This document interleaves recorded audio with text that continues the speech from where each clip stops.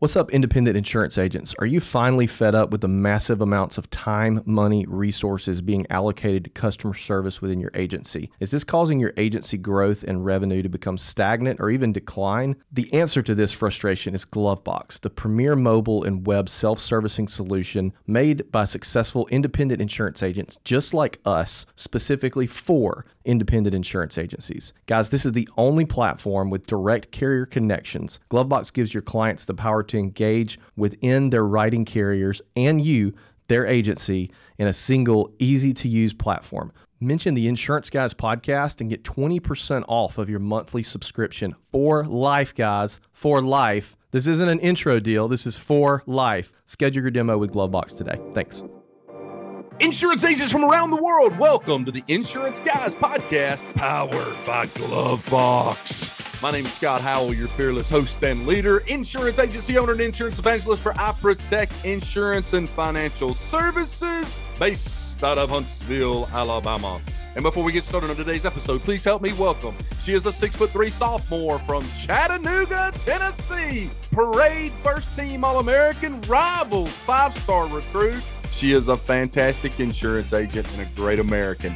Ladies and gentlemen, put your hands together and welcome the incomparable Miss Tracy Cotton. How are you, Tracy? I'm doing very fine today, Scott. Thanks so much for having me. Well, I am proud to have you on board today. And guys, if you want to go back and listen and learn more about Tracy Cotton, she was on episode 113 of the Insurance Guys podcast 1 week before the outbreak of COVID-19 that shut down the U.S. And we're just proud to have you on the show today, Tracy. Thanks for being here. Well, thanks for having me. I remember how awesome it was back in Las Vegas. Yep. To be at the Keystone Conference. Yep. And get to be there with you and Bradley and get to meet your lovely wives. We were having such a fantastic time in Vegas, and we were wondering, where is everybody? It was just a little bit calm, I thought, compared to what Vegas was. I was expecting. It was my first time there, actually. And I was wondering why it just wasn't more like packed. I thought, well, the weather's good. And I didn't realize, of course, that all the big rollers from all of the Oriental areas were already shut out. Right. And that we were getting ready to get shut down ourselves. Right.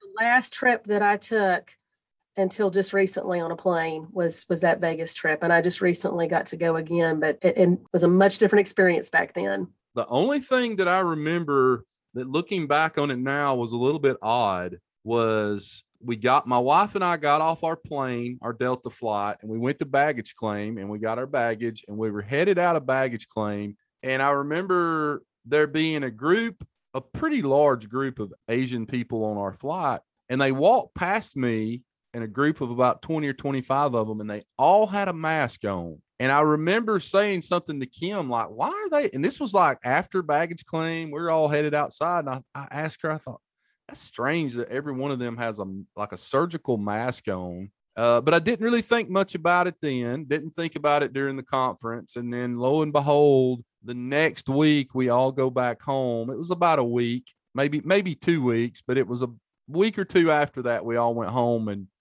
all hell broke loose. Absolutely. Another fun-filled fact that I thought was very interesting about that. So we get home from Vegas, Keystone Conference, and simultaneously Bradley gets going to the doctor sick, and my wife gets going to the doctor sick.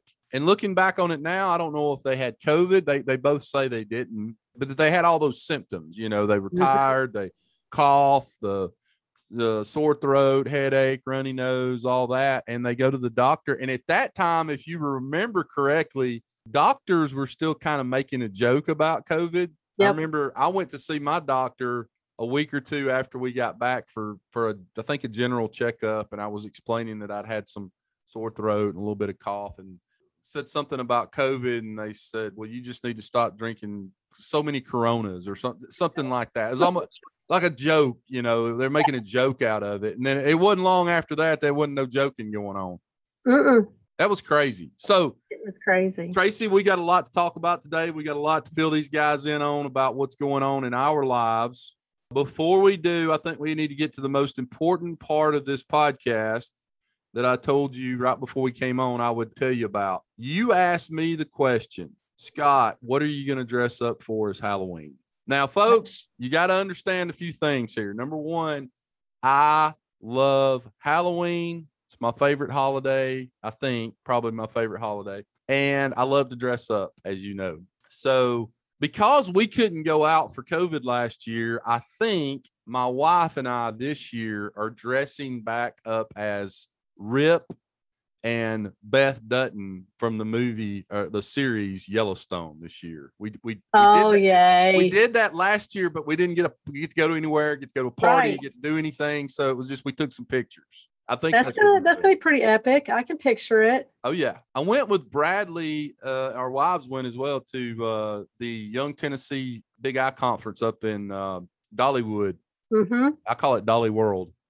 I saw that. And, one day we were doing a panel session type thing, and I showed up wearing my Rip costume, and everybody got a kick out of that. So yeah, it's pretty cool. When I posted those pictures on social media sites with me wearing the Rip costume, I had people coming at me telling me that I was not the real Rip.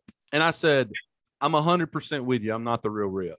It was like they were like having to tell people, because when I get dressed up and all of it and the sunglasses and dye my beard a little darker, I'm telling you, I look pretty damn close to that guy. And I literally had people from around the world reaching out to me to let me know I wasn't Rip.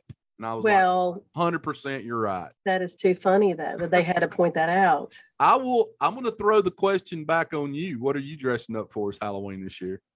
The toss up right now, I actually got the makeup and haven't practiced yet, but I really want to be Sally from Nightmare Before Christmas, because I'm a huge Jack Skellington fan. Gotcha. And I really want to do the whole makeup and everything. However, I also have a friend that was like, well, the easy thing would be, I can dress up like a doctor and you can dress up like a nurse from the Blink 182 cover. Ooh.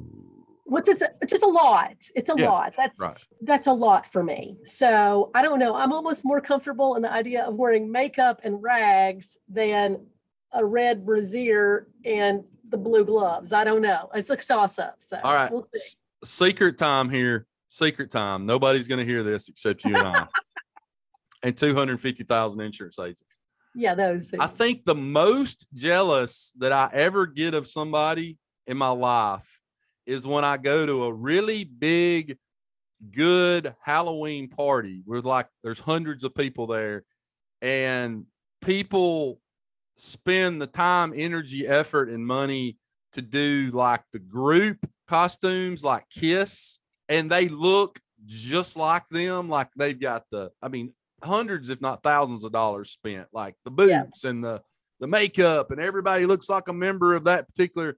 And some of these Halloween parties that I used to go to when I lived in Birmingham, they would have like a $1,000 cash prize for the number one, the number one costume in the costume contest. So people would like legit get dressed up. Edward Scissorhands, and the guy's got the real looks like him. And I've always been envious of those people that spend the time, energy, effort to make a costume that looks exactly like the real thing. I agree with you there. So we'll see. We'll see. So let's help these insurance agents out today. You and I have a lot in common. And as I told you, our mission on this podcast is to help these agents any way we can. And one of the things I wanted to talk to you about today was something that you and I both have experienced in our lifetime. And that is packing up the wagon, putting it all in a U-Haul, driving to another city, and that you don't know a soul. At least for me, I didn't know a soul when I got to Huntsville, Alabama. Close to it. And I shouldn't say that. Maybe I knew one. No, I really don't think I knew anybody I knew people from around Huntsville, but I don't think I knew anybody from Huntsville. And starting an insurance career. And, one thing I'm going to say to all these agents out there today, and this is a Justin Miller saying that I'm stealing from him right now, but there's a ditch on both sides of that road, right?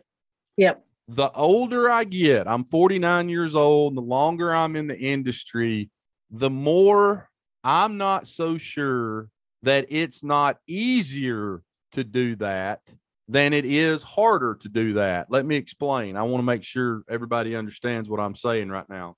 So when you grow up in a small town and you've lived there your whole life, or maybe even just a medium-sized town, 25, 50,000 people, there's a lot of positives between being there and being an agent. You know a lot of people. There's a lot of people you can call on.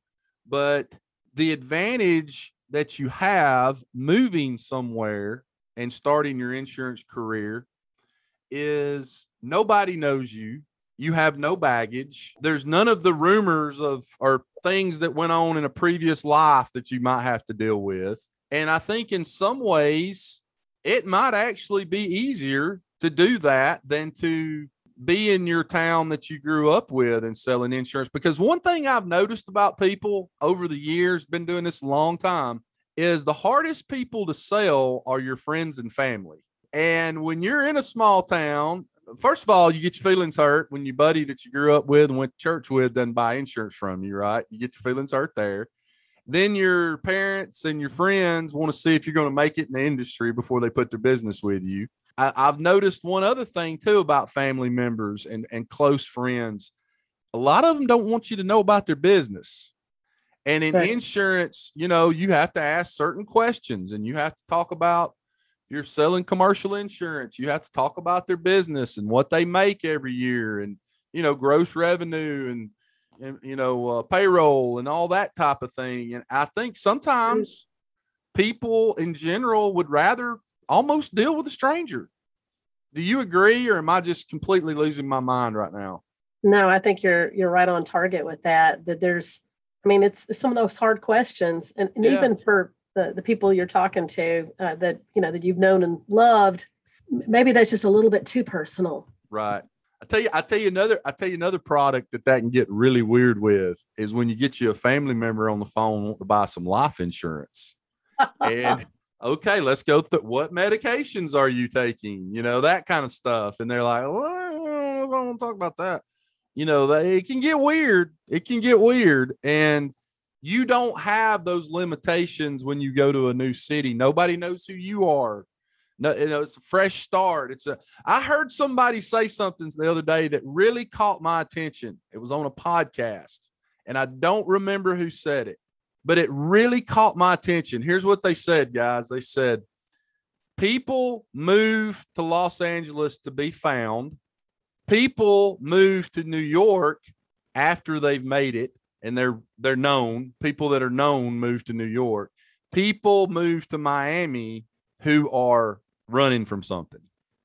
So people move to Los Angeles to be found. They move to New York because they've made it and they are somebody, and they move to Miami Beach to run from something. And I thought, damn, I know that's generalizing in a lot of ways, but there's something to that when it comes to a lot of folks. I think they're all moving from California to Chattanooga, so maybe they are running from something. And Huntsville. Mm-hmm. Yeah, that's been an interesting dynamic since COVID started. Is I literally, while I'm speaking to you, if I put my home and 30 acres, my farm on Facebook for sale, I would have it sold by the time we got off this podcast, and could probably ask whatever I wanted for it. Yeah, and then they'd be fighting for it. Oh, yeah, there'd be 4 or 5 of them fighting for it. That's exactly right. I'm out in the middle of nowhere, but I'm 20 minutes from downtown Huntsville.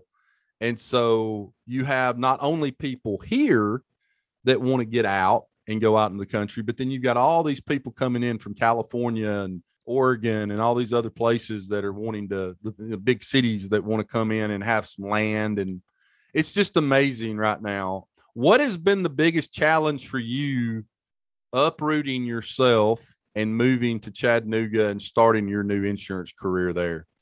I don't know that I considered it a challenge. I just considered it to be like a lot of fun. One of the things which is, by the way, is the way to look at that. And it's funny because the office that I work out of in Chattanooga, it's myself and 5 producers.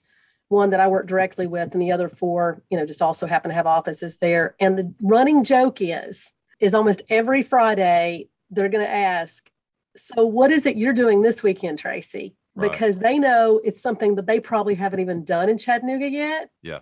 It's a restaurant they haven't been to. It's an activity they haven't attempted.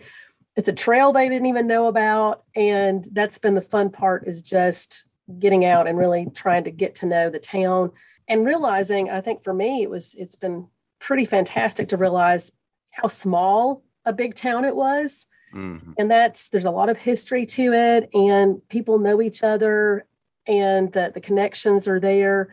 And I'm having a great time with that in itself. There's definitely, I'm constantly coming back to the office going, hey, does anybody know about so-and-so? And I'm trying to bring leads back. That's one of the things that I do like to do is kind of be a little bit of business development in my multifaceted role. But that's one of the things that I'm constantly realizing is that it's all very much tied together. It's like a small town that just happens to be a little bit bigger. I've got a question for you, and then I want to come back to the business development role that you just talked about for a second. But here's my question.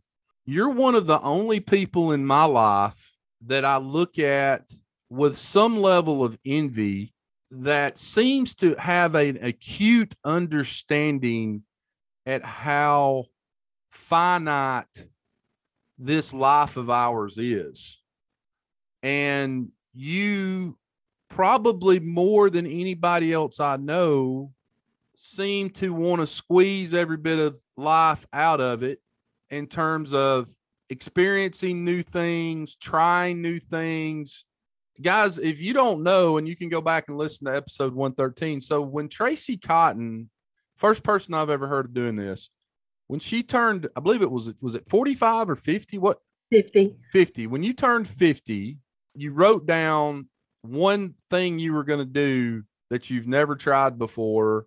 Oh, was it for each day? Was it for each week of the year? Or what? I can't remember now what it was. I ended up with 50 for 50. 50 for 50. Okay. 50 for 50.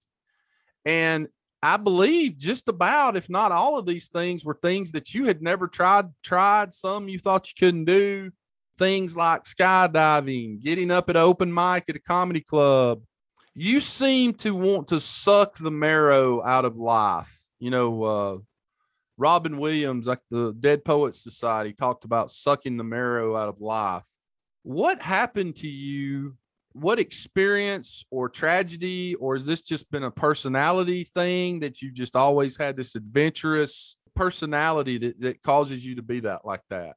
I think I've always had a little bit of FOMO. I have that definite fear of missing out on I hear about something that's going on, and if I'm not a part of it, I really want to be a part of it. It's like I was totally jealous that I didn't get to come because I'm no longer a young agent, so I couldn't come up to Dollywood and hang out with y'all that particular weekend you were in town, near town at least.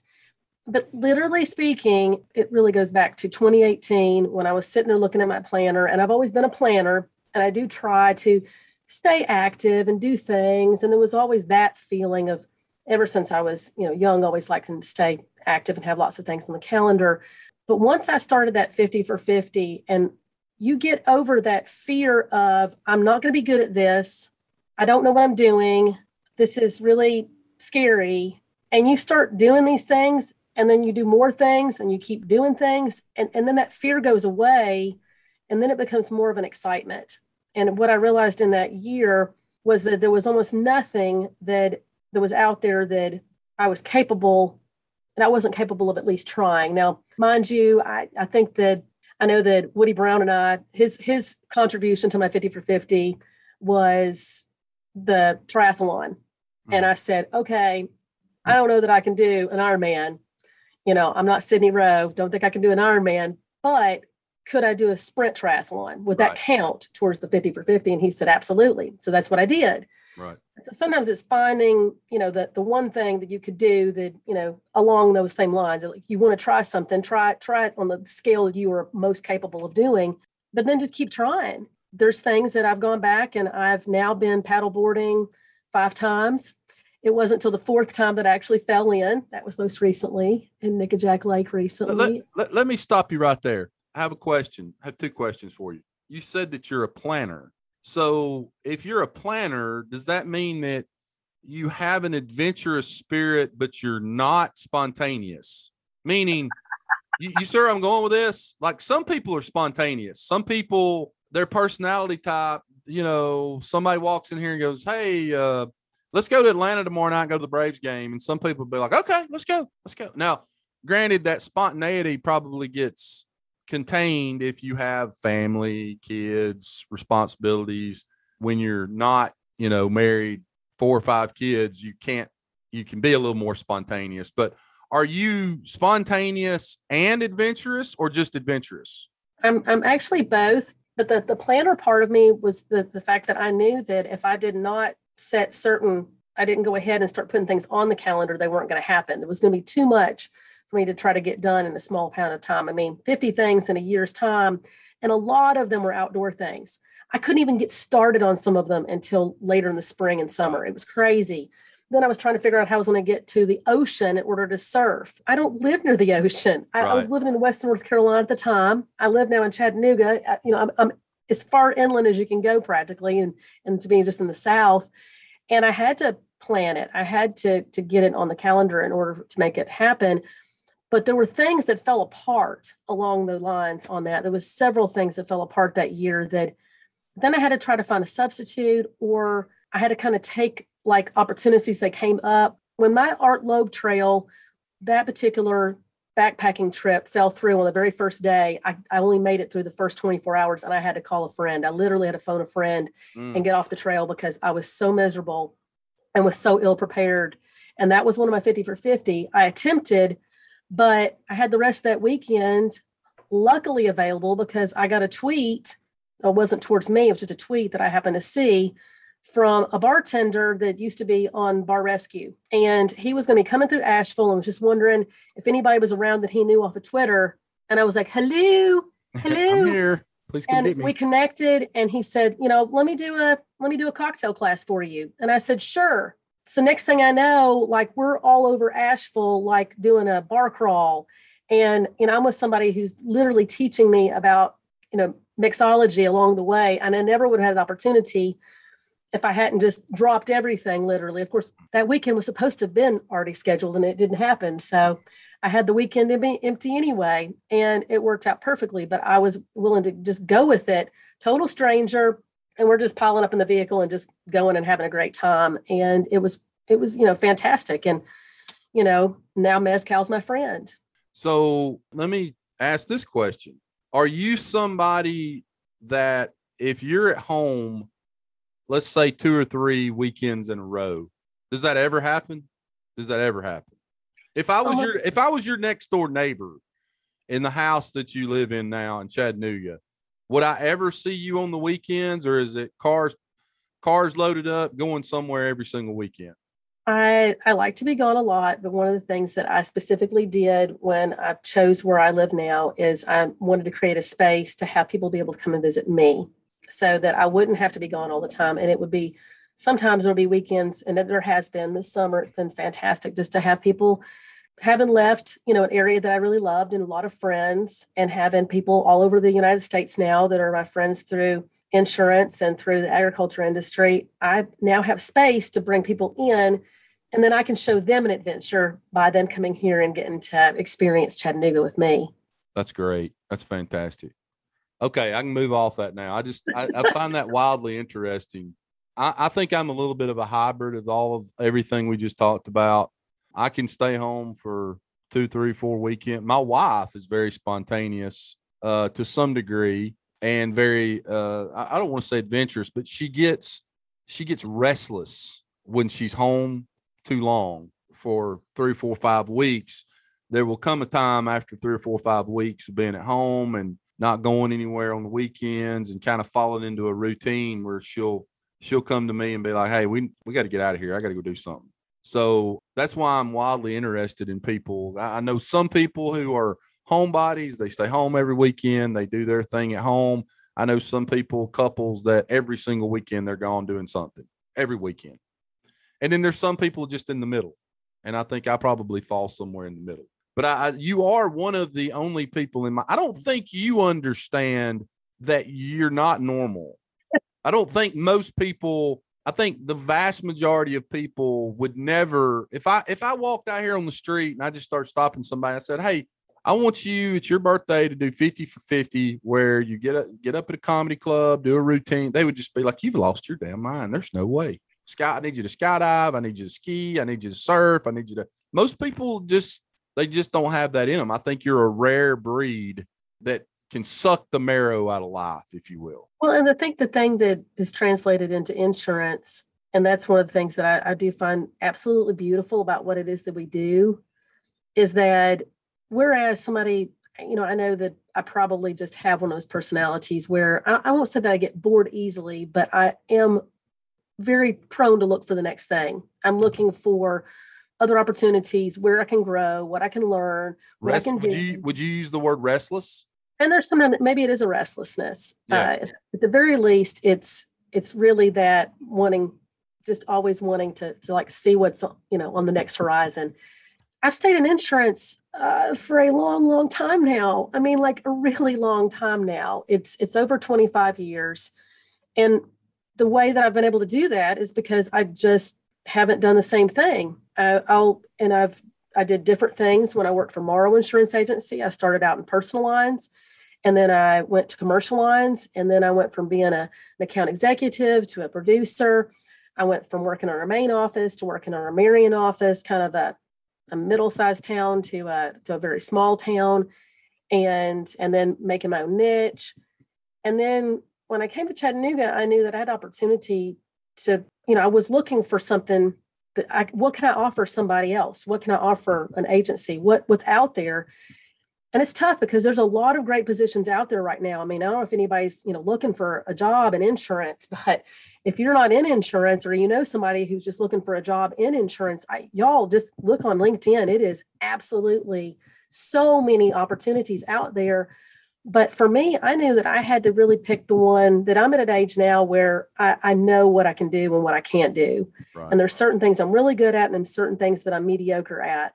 And I had to pick and I had to kind of shift and I had to let go of some things that I had built.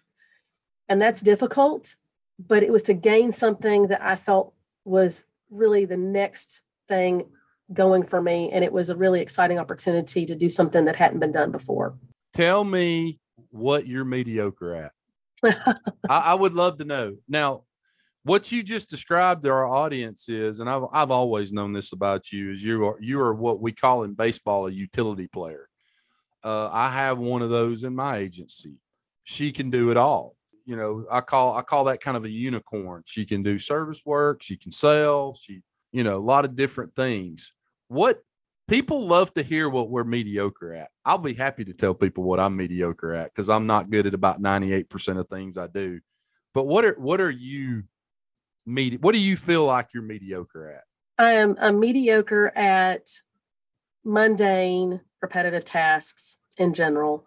And my greatest admiration has always been for those account executives and for that matter, even those folks that, kind of go behind us, even on the accounting side, that have to go behind and check commissions and do all that paperwork that's involved with it. And, when I'm working with a client that's got 90 vehicles, it's painful to check VIN numbers after the first 15, to input, to do those kinds of detail-oriented things that just to me, after a little bit, becomes so tedious that I'm ready just to go set my eyebrows on fire. And that's what I know that I can do. I mean, there's literally some of the little things that I do for some of the clients that we have now. I work on some of the things on some of the audits and I go through and I have to really break down the different states and I'm looking at net rates and I get in the weeds and I'm doing spreadsheets and it's for a day. Correct. And that's what's cool because I'll do that for a day, but then tomorrow I might be doing something entirely different. And that makes me happy because it's not the only thing I do. If I had to do that would be mediocre of me, I think. So I'm an agency owner. I have people who are account executives. And what you just said earlier is something that scares me a little bit. The mundane sameness for some people doing the same things every day, even though it might be with a different client, and it might be a little bit different, but it's still kind of the same thing.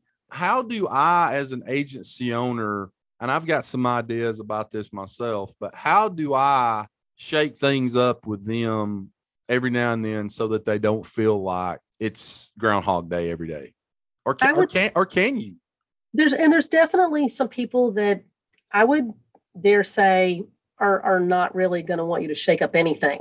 Right. Literally, if you said, hey, I really think it would be great if you looked into another designation. You would be fantastic. I think you could go from being a CISR to a CISR elite. And they'd be like, I got through the first few classes. I'm done. That's not my thing.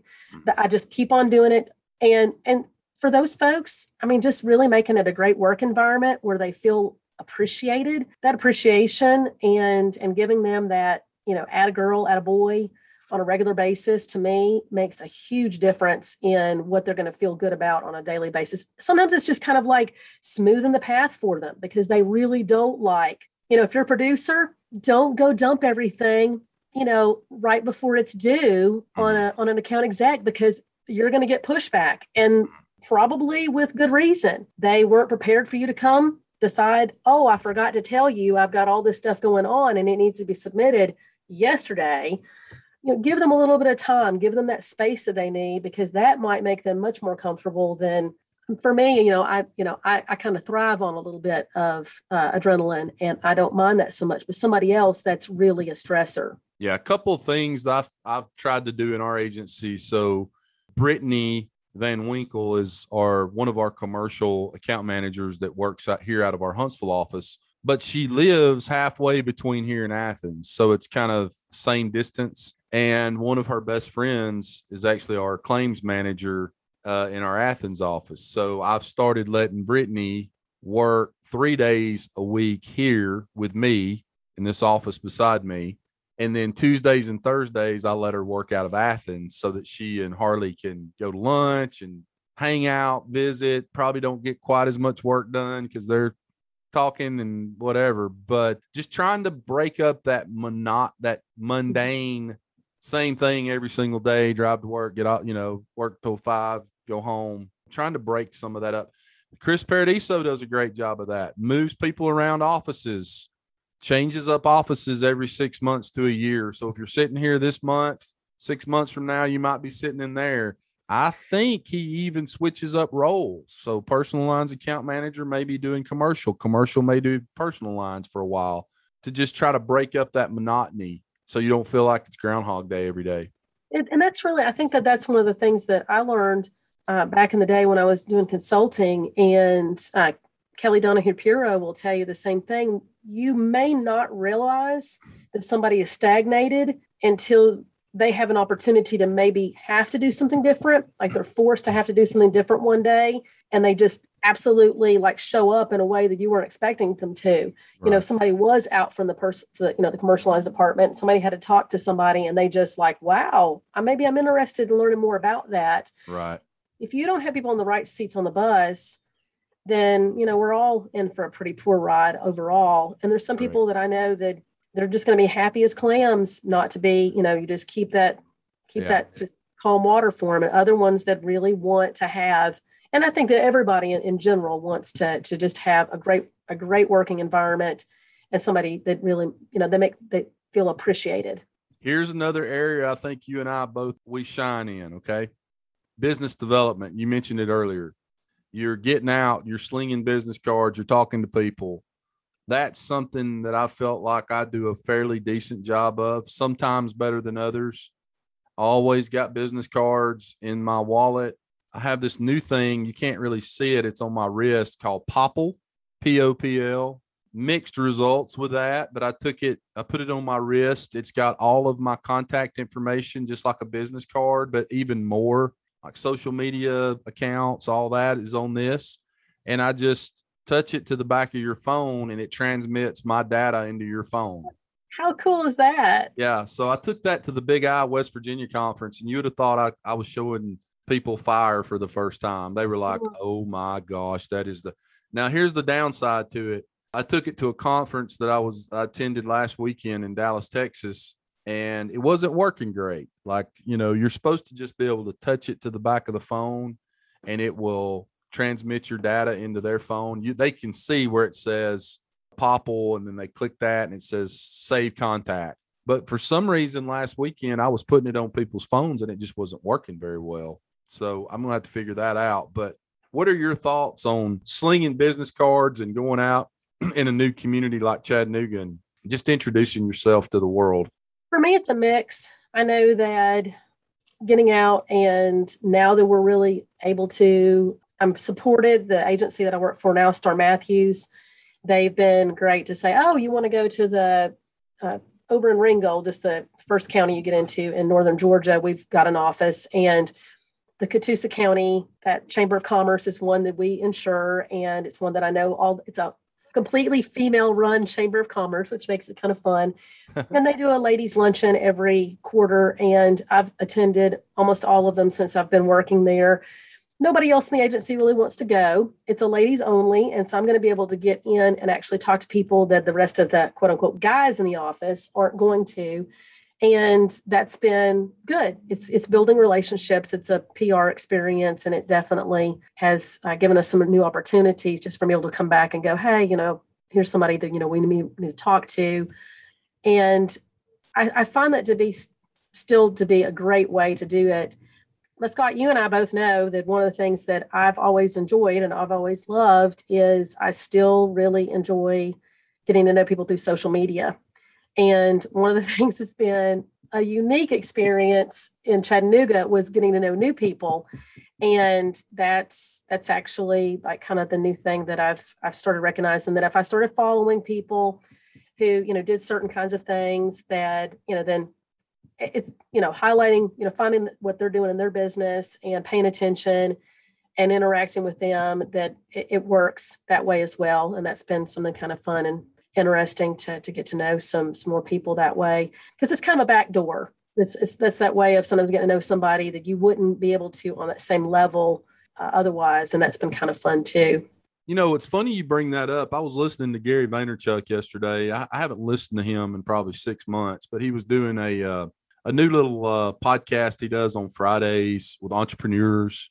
And he was talking about the fact that Apple is really locking down their privacy, and the people who use Apple's products locking down, privacy on those iPhones and iPads and the apps that you use. And he was saying that, Facebook is enthralled in all this stuff right now, and that they're really looks like going to lock down the ability for businesses like insurance agents to do kind of what we could do a year or two ago with Facebook advertising and lookalike groups. And, they were, I hate to say it, but they were almost like circumventing privacy to allow, if you're willing to pay, to run ads to reach the target audiences that you wanted to pay to get to.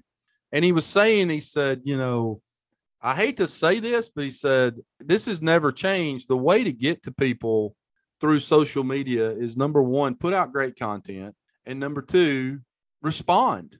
Yeah. To somebody, says something on your social media page or like something, talk to them, talk back to them.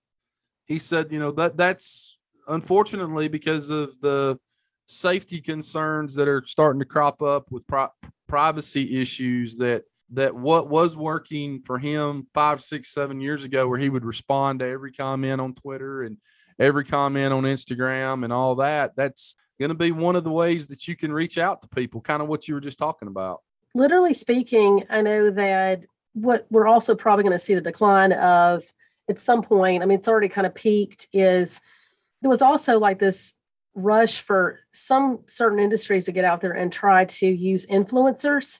Right. People who were really trending on Instagram, and they would start promoting a product on their Instagram page and things like that. And I just think people saw through that, and it was only going to be so much of that was going to really work. I recognize that there's still people who are influenced by that. And it's like anything else. It's like sponsorship. If I'm competitively shooting and, and some, particular gun manufacturer wants to, put their name on the back of my shirt, I'm all about putting the name on the back of my shirt, and somebody else may or may not buy because of that. But what I think I recognize is, especially in life we live now, is people pay more attention to what's going on in their community, because that's the real life. That's the real life. Mm-hmm. And if there's things going on in their community that you can somehow be a part of, I recently did, and this kind of goes right in my wheelhouse, is I recently did a Nougat bucket list.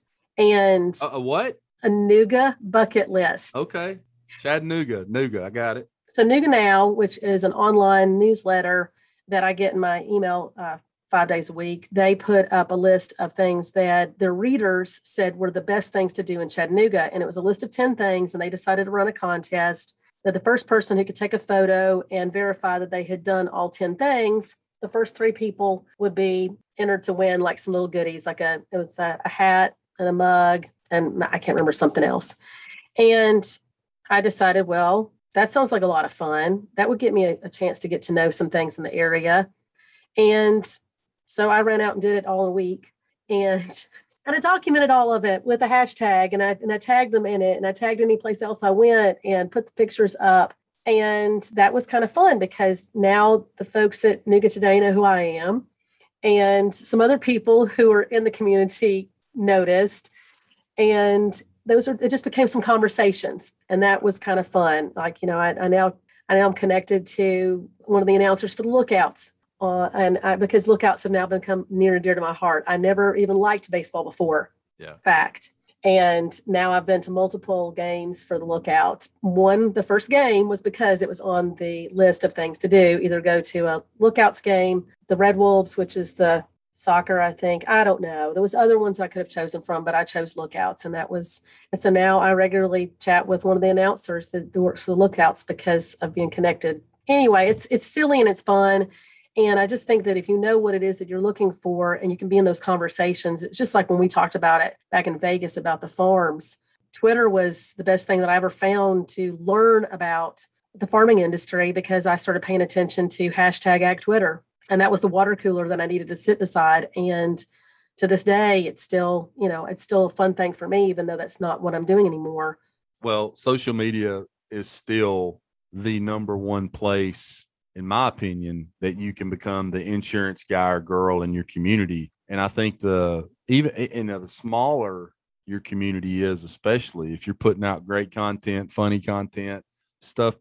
My wife, my God, if I owned an insurance agency in Arab, Alabama, number one, she taught second grade for 14 years.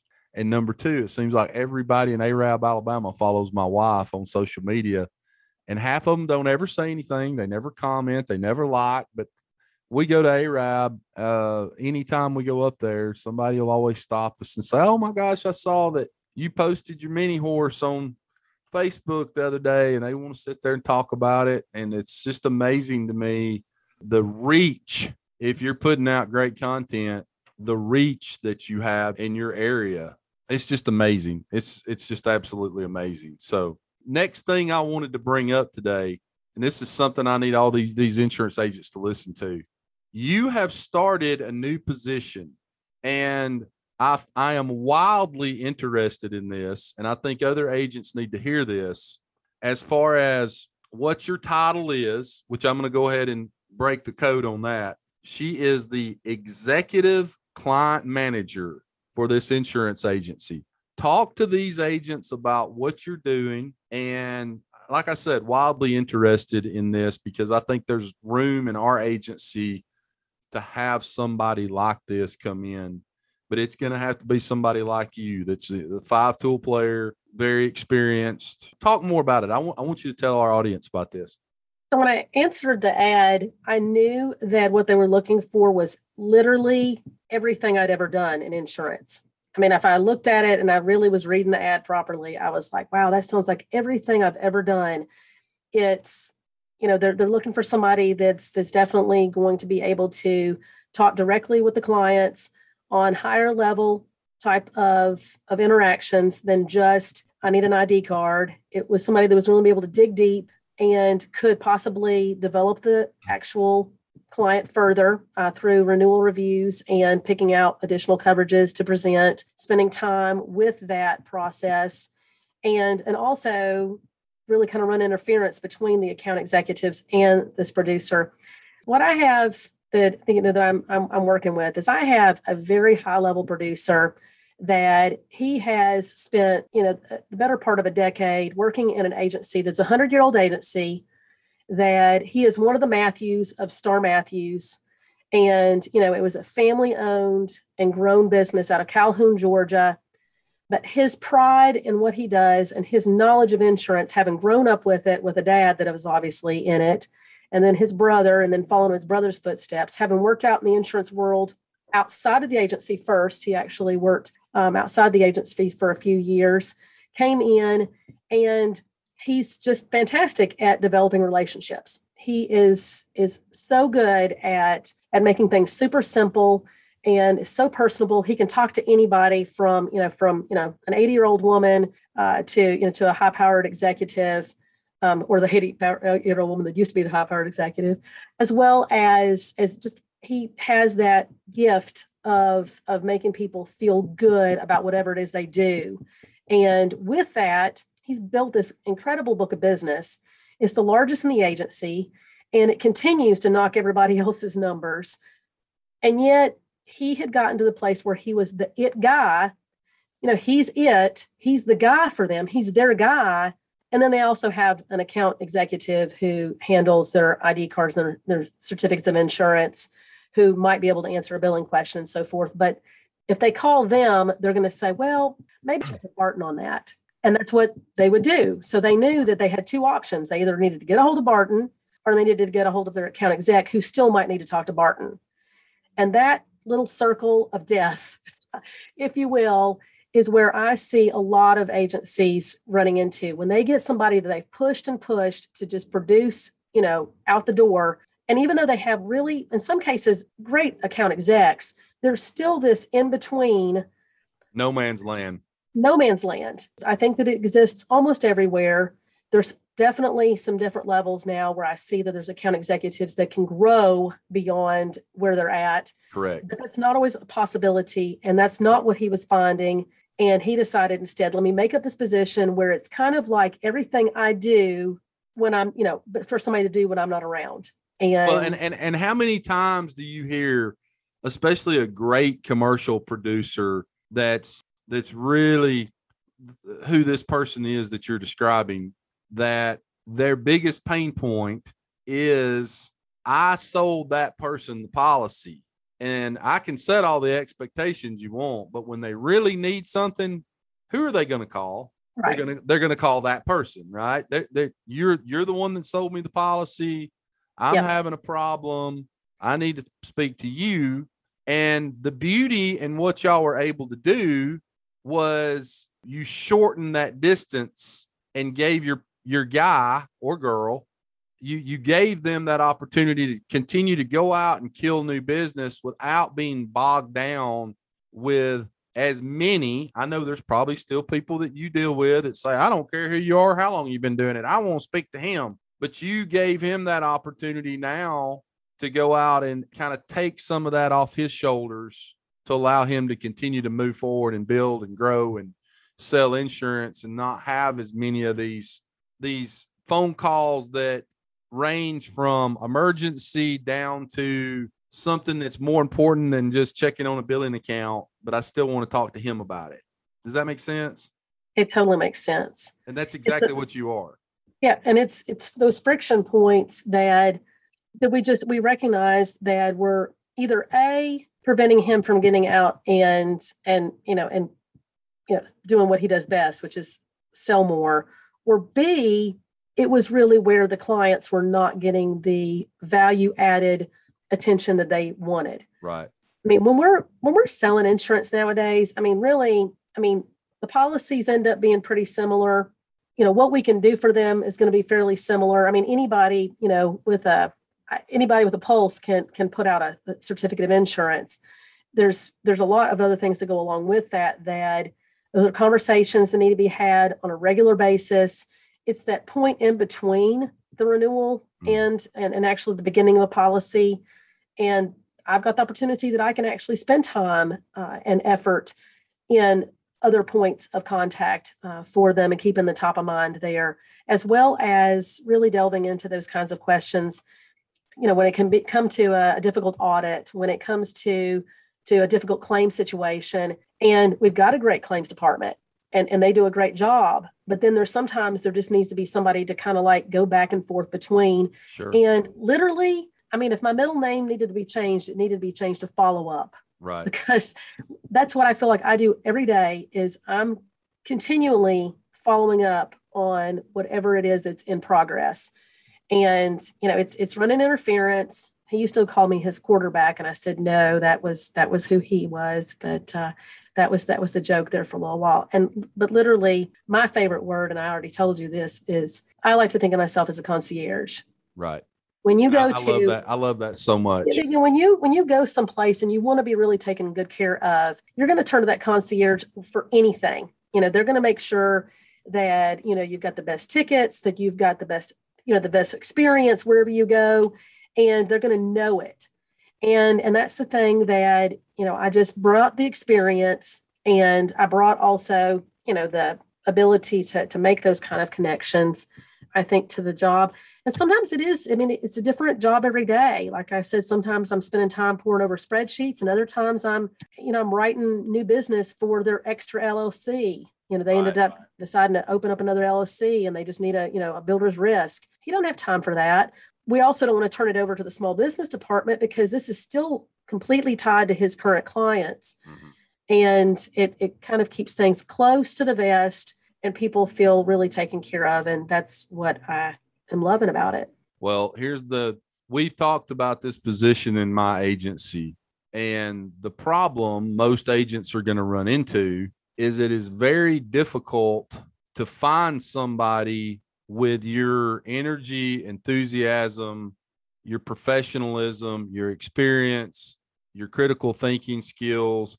The position that you're in is not a $10 an hour position. It's not, let's go hire somebody from Chick-fil-A and let them be in this position because it's going to eat them alive. You have to have a competence level high enough, and you have to have critical thinking skills, enthusiasm, tonality when you talk to people on the phone, because here's what happens. If you don't hire a Tracy Cotton in this position, then you're basically wasting your money, because once they do talk to that person that's not Tracy Cotton, who doesn't have the level of experience, that doesn't have the critical thinking skills, that doesn't have the tonality in her voice and the way she speaks to people and the caring, then all that person on the other end of the phone is going to say is, I don't want to talk to you. Can I talk to the person that sold me this policy?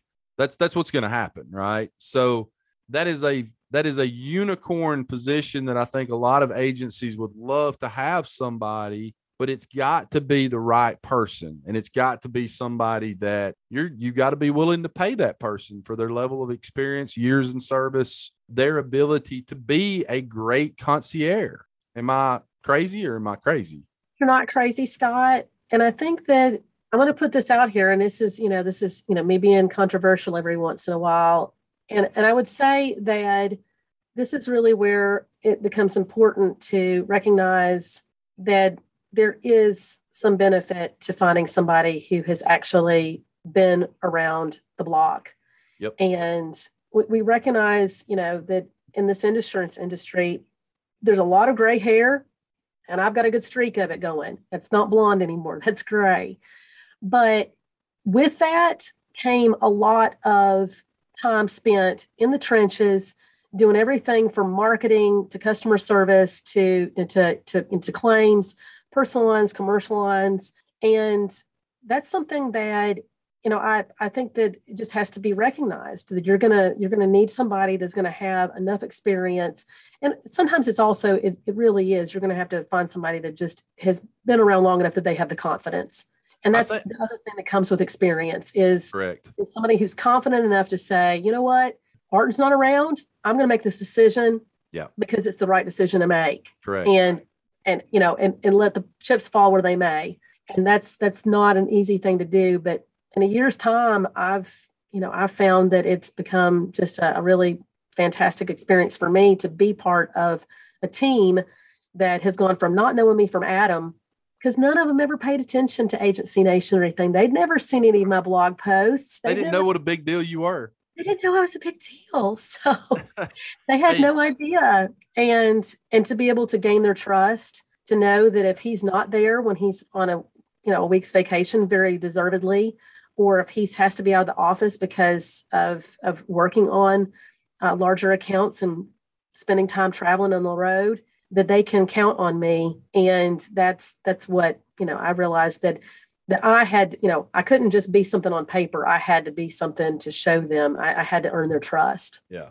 Well, in my opinion, the two hardest positions to hire for in an insurance agency would be your position, executive client manager or concierge service for maybe a large commercial producer that was writing larger accounts, but needed that liaison between himself and just the account managers that are back in the office. And the second person that's the hardest to hire is someone to be your renewal specialist. A little bit of the same role, but let me tell you something.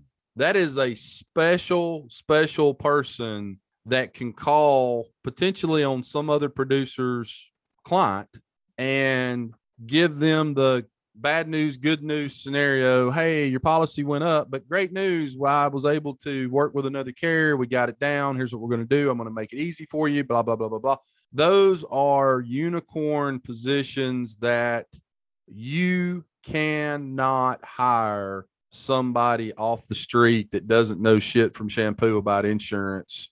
Put them in that role because they are going to fail miserably. Because in both of those positions, it's like a dog smelling fear. The first time your inexperienced renewal manager calls somebody and starts yabba dabba doing and well, I don't know. What are they going to do? They're going to go shop. Okay, thanks. Well, appreciate you calling me. I'll be back in touch. And then they hang up and call some other agency, State Farm, whoever. In my opinion, those are people who have to get paid well. Hope you are, because that's a big, the first word of your job title is executive. Executive to me is someone who's experienced, who's professional, knowledgeable, knows their stuff, can get it done. I hope they know what they've got over there, because that's a unicorn position. I like to think so. And, the idea though, I've learned a lot in the years that I've been in insurance, and I think that it's possible to train somebody to get up to speed on certain things, but, we may not be able to take somebody in-house and do it again. It may be that we'll end up having to hire out for the next position that'll be doing the same thing that I'm doing for one of the other producers. And so we're really, really trying to make sure we get it right this time. And we're really trying to figure out what's possible and what doesn't really work. And there's been a few things that haven't. And, and that's the wonderful thing is seeing sometimes things don't work and then you move on, but you learn from it. And it's been a good process. We get together once a week and just go through, the 20 minutes of what's going on and what needs to happen. But we regularly meet and talk about what's winning and what's losing. And we can see that. And that's the other thing. A lot of times, he knows we both have that pulse on the clients that has been really, it's good to have that opportunity to spend a little bit more time really, because that defection thing, there's nothing like having that come out of left field. And sometimes it does come at renewal, and sometimes it comes, just out of left field, just somebody we weren't expecting to lose. But it's been great. It's been almost a year. I'm going to tell you what else it does for their agency there. It gives a beacon of hope, a light, if you will, to other account managers to say, hey, look, if you'll do a great job in this position and maybe Tracy moves up the chain of command or we decide to hire somebody else, we'd certainly love to do that in-house rather than outside. So to me, it kind of gives those account managers that maybe are that person on the other end of the producer an opportunity to, become more knowledgeable, to gain experience. And then with the understanding that, hey, if you'll check all the boxes one day, you may be in the exact same role that Tracy's in one day. You know Well, what I and mean? Scott, you just answered your own question from earlier. What is it you could do with somebody who had the potential of really, going next level? A Yeah. lot of times there's not a next level when it Right. comes to an account exec. And, because they don't want to go straight to the sales and what else is out there.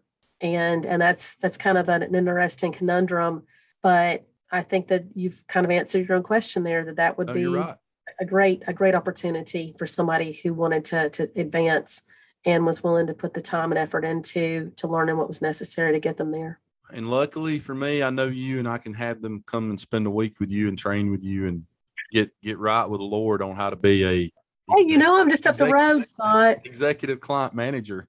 I ain't scared. I'll send them up there. I'll even pay you to do it. It didn't bother me a bit. So last but not least, what are you doing? Because I know you well enough. You're one of those people kind of like me. You're reading books, you're learning, you're growing. What are you doing right now to better yourself in terms of becoming better at your craft and what you're doing? You taking any classes, insurance classes or anything right now, or just, the ironic thing, you may still be drinking from a fire hose.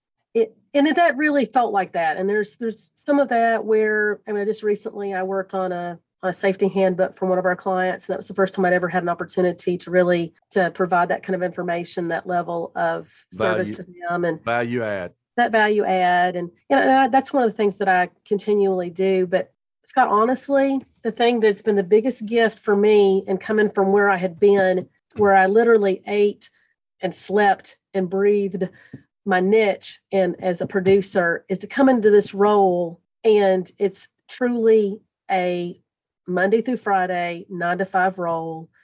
And there's now opportunity for me to do things outside of my day that's not completely centered on my career. Right. So this weekend I'm going on a mission trip. Where are we going?